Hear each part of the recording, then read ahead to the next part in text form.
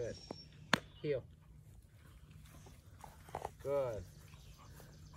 That's my boy, Leo. That's my boy, Leo. That's my boy. That's good. Good. Stay. Good. Good. Da-da-da-da-da. No. Stay. Da-da-da-da-da. Good. Very smart.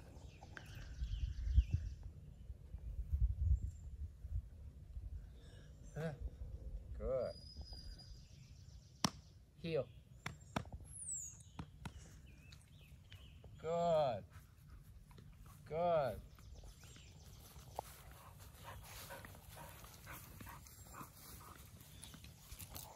Good. Very good. Very good. Sit. Stay. Good boy. Good job.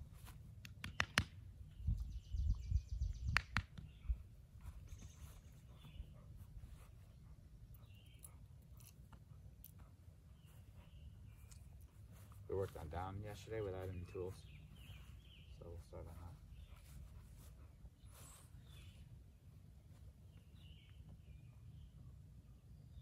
Down.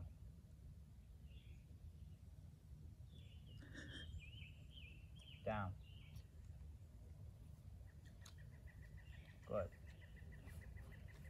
We had a whole thing on that. Break. Yeah, definitely. Come on, go get it. Go get it. Go get it. Go get it. Go get it. That's right. Go get it. Go get it. Wait there. Go get it. Wait there.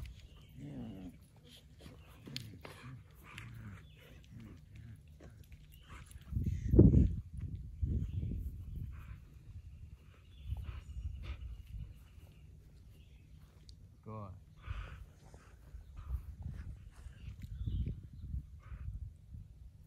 Down.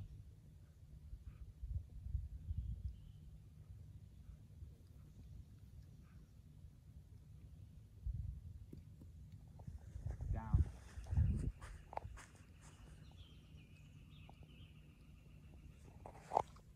Down.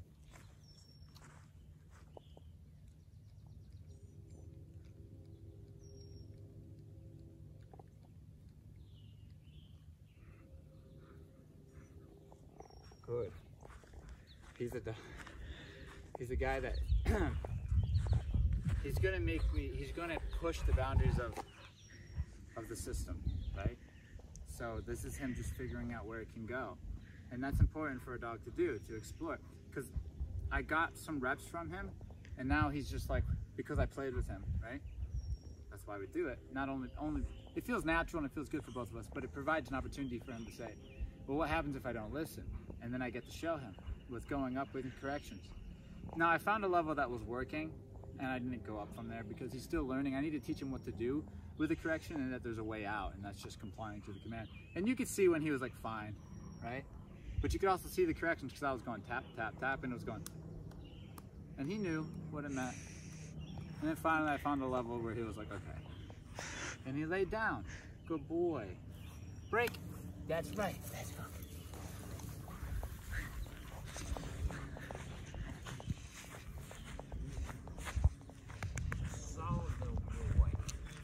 Yes, he is. You want to say hi to my dog? He loves you. Come on. Hi, Leo.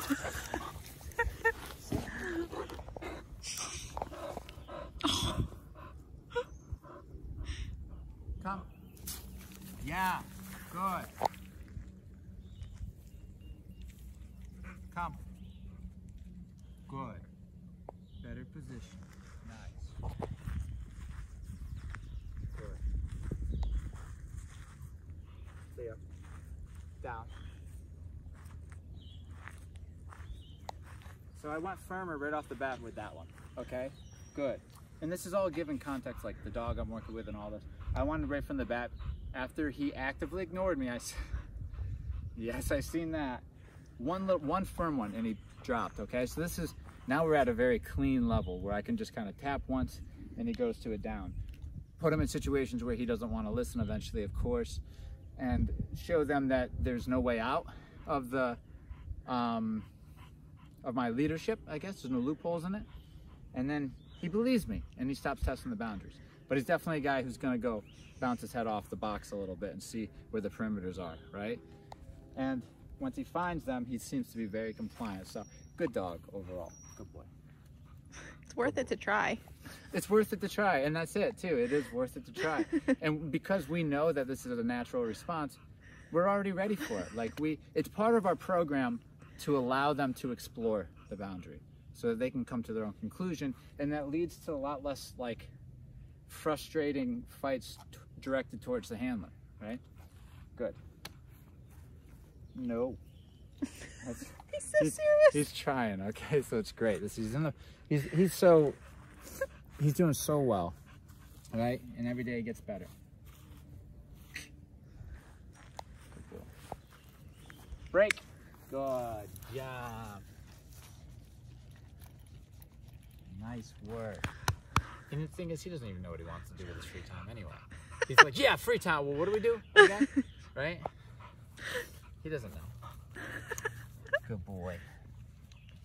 That's a good boy. He likes to play though, don't you? Yes, he does. That's going to be one of his things moving forward, is to learn to go from play to calm instantly. Okay? All right, let's try some stuff. Well, very nice, right? Very nice. But we're going to try some walking because we need to keep doing that. It's a beautiful day, isn't it, for this? Not too hot, not too cool. Heel. Good. Good. This means we're traveling. Good. Good boy. Figuring it out. That's my boy. One of the things I want to remind our viewers, although a lot of you probably already know, you're going to see that we're out here and we're doing our thing, but we don't have a whole lot of tangible rewards with us, like food or a ball or a tug or anything. What I want you guys to remember is, for us, the initial reward is involvement. Just simply interacting with the dog should be reward enough. Doing an activity together, right? But there's other layers in that too. Like if he does well in his sys day, I can then release him and let him have free time out in the woods and in the field and go sniff trees and say hi to other dogs. So these are natural rewards, and if you learn how to use them, you're not going to need to go pull out the ball or go pull out the food or anything like that. You learn how to use what your dog already finds innately valuable. Good. Break. Come on, you guy. They're too much fun. I know. It's true, the face. It's great. You can't have a bad day when you see him. Like, you know you're tired, it's Monday morning and you walk in the kennel room and you see this face and you're like, okay, I feel better.